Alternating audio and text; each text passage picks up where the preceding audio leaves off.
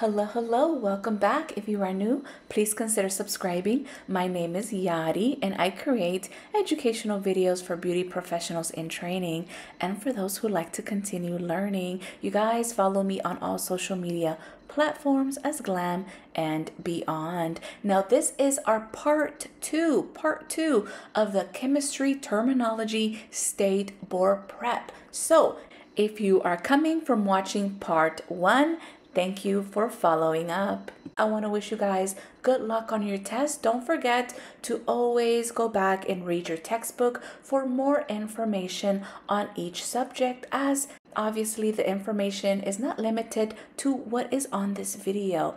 But with that said, let's get started. Number one, molecule. What is the definition for a molecule? A molecule is two or more atoms bonded together, forming the smallest unit of a substance that still has its properties.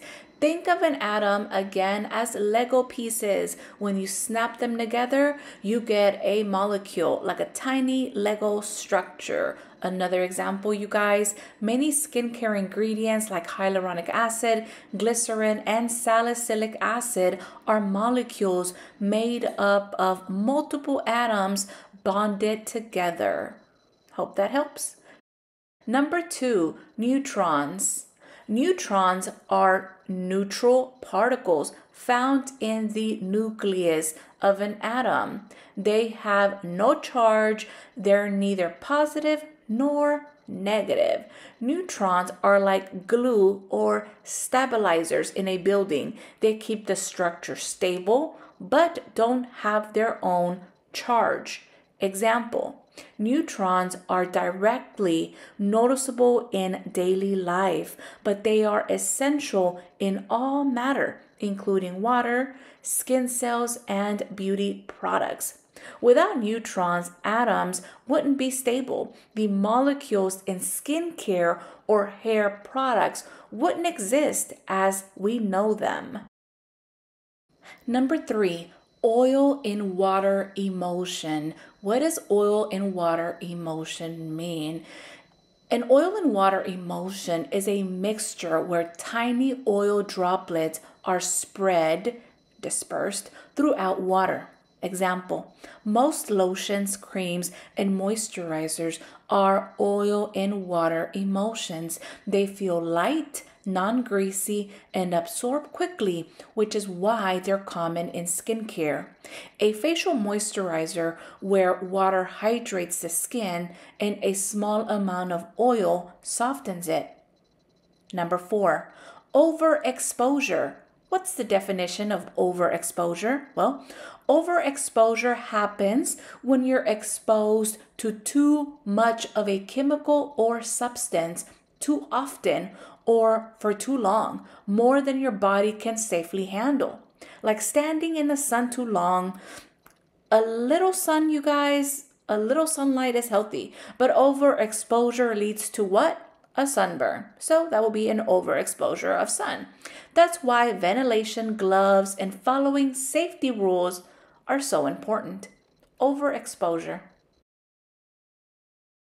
Number five, our next term is oxidation reduction, also known as redox. Now, a redox reaction is a chemical reaction where one substance loses electrons, oxidation, and another gains electrons, reduction. They always happen together. When one thing gives up electrons, another one must take them. Think of it like passing a ball, electrons. The person who loses the ball is being oxidized. The person who catches the ball is being reduced. Example, hair coloring and lightening involve redox reactions. Hair dye molecules change color because of oxidation. Number six, oxidizing agent. An oxidizing agent is a substance that releases oxygen. Imagine an oxidizing agent as a fire starter. It supplies oxygen or steals electrons to keep the reaction going. Example, hydrogen peroxide in hair color or bleach lightener is oxidizing agent. It releases oxygen to break down natural hair pigment. Disinfectants, on the other hand, also may contain oxidizing agents to do what? To kill bacteria by releasing oxygen. Oxidizing agent. Number 7, pH scale. The pH scale is a measurement chart from 0 to 14 that shows how acidic, neutral, or alkaline a substance is. Let's break down the pH scale. So, 0 to 6 is acidic. Examples will be lemon juice, which holds about a pH of a 2, vinegar about a pH of 3. 7 will be considered neutral, is balanced, it's not acidic, nor is it alkaline. An example will be pure water. Now, from 8 to 14, that will be considered alkaline. Examples will be baking soda, which holds a pH of about 9. Ammonia, pH of about 11. That will be alkaline.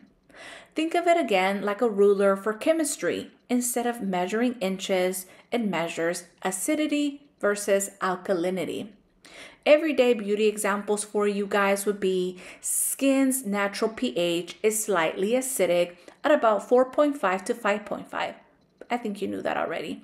This is called the acid mantle, which protects against bacteria.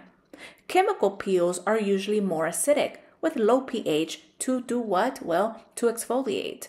Soaps and relaxers can be alkaline. They can have a higher pH, which opens the hair cuticle or also the skin barrier.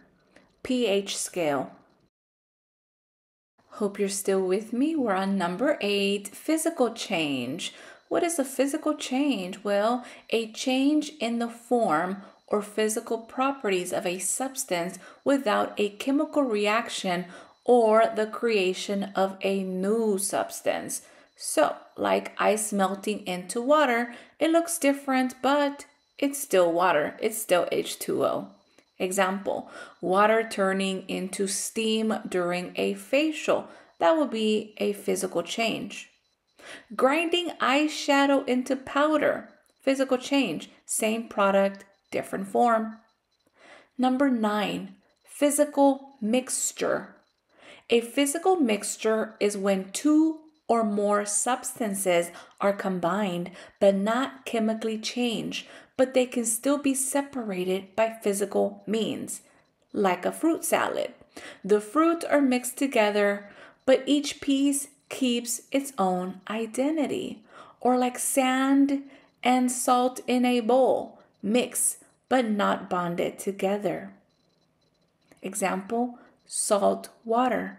Salt plus water mixed, but the salt can be separated by evaporation. Physical mixture. Number 10, physical properties. What's physical properties? It is characteristics that can be determined without a chemical reaction and that do not cause a chemical change in the substance. Like looking at someone's clothes, height, or hair color, you can see or measure these traits without changing who they are. Examples: the thickness of a cream or the texture of a scrub are physical properties. Hair elasticity or diameter are also examples of physical properties.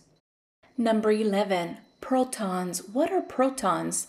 Protons are positively charged particles found in the nucleus, the center of an atom. Think of the nucleus like a soccer ball cluster. Protons equals positively charged balls. Neutrons equals neutral balls that help stabilize the nucleus.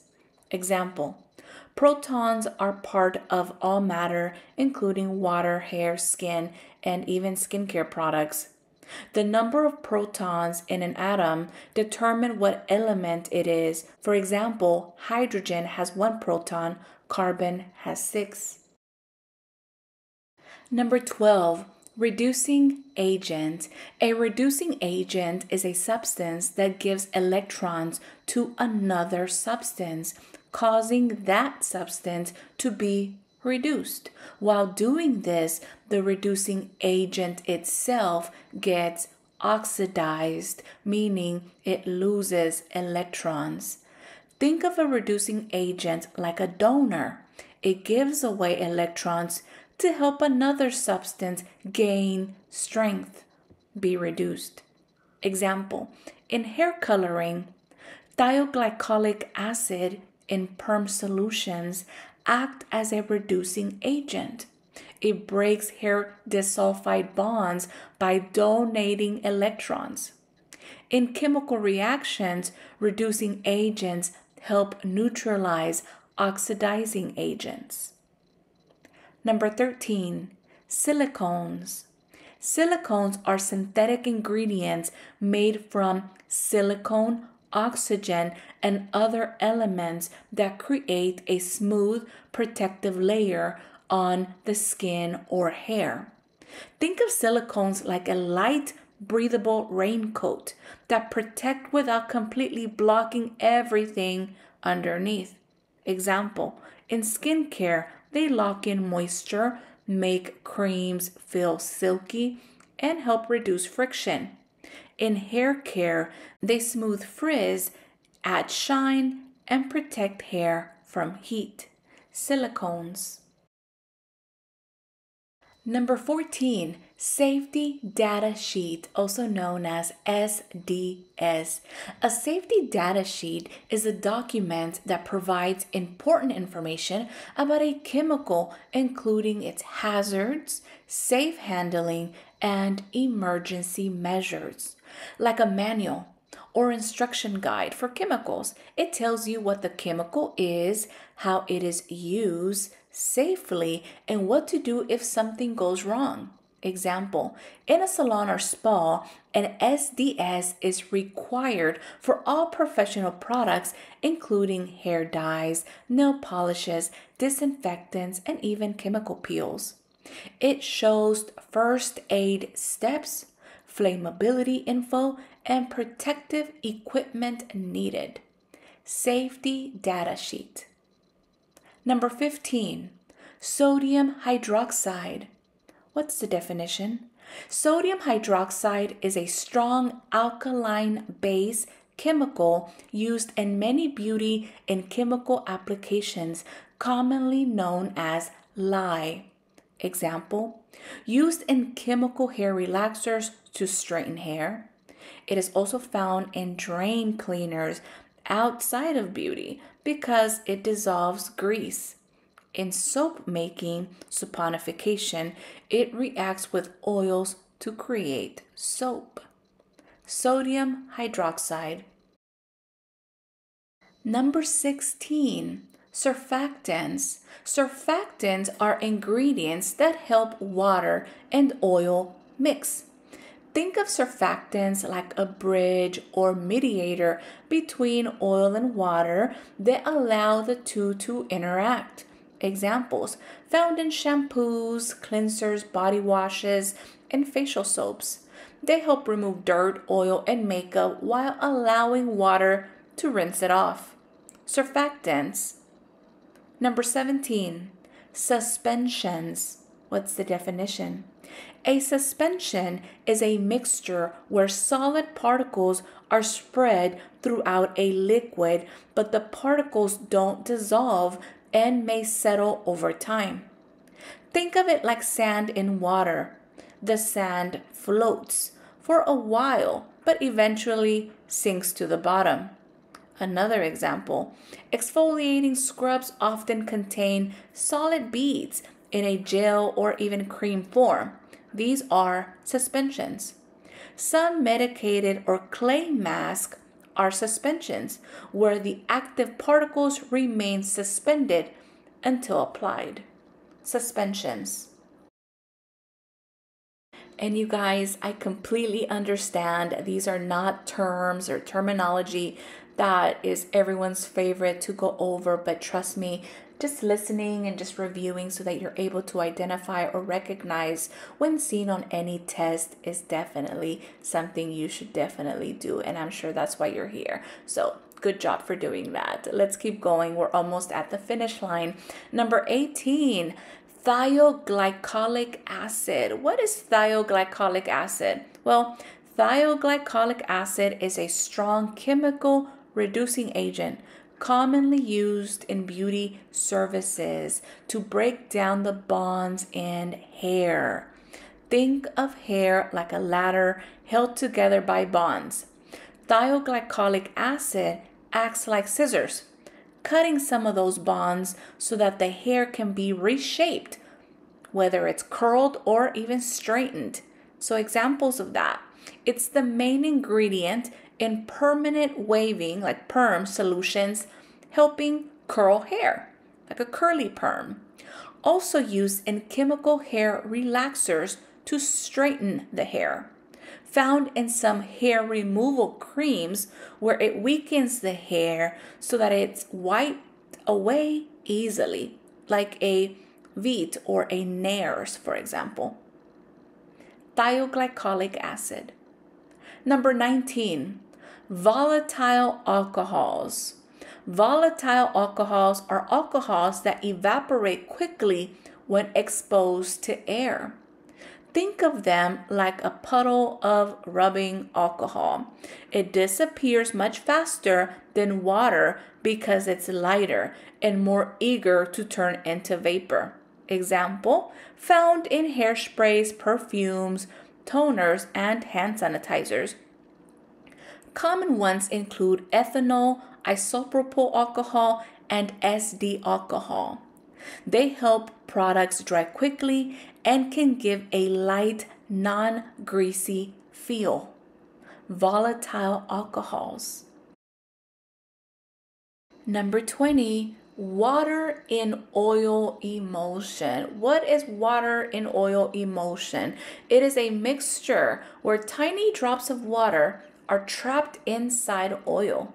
The oil is the main ingredient on the outside. Think of it like butter or mayonnaise. Lots of oil with little water mixed in. Example, found in rich creams, ointments, and sunscreens. They're thicker, a little bit greasier, and more moisturizing because oils sit on the outside, creating a protective barrier. Water in oil emulsion. Well, you guys, this concludes our part 2 of our chemistry terminology prep, and I hope you found the information helpful. If you did, don't forget to give this video a thumbs up, share it with a friend, and if you're new here, don't forget to consider subscribing. Follow me on all social media platforms as Glam and Beyond. Feel free to scan the QR code. Thank you again for watching. Thank you for your continued support. Please know that it never goes unnoticed. I want to wish you guys the best of luck on your test. And as always, let's keep going. Let's keep growing. And I'll see you on the next one. Bye, guys.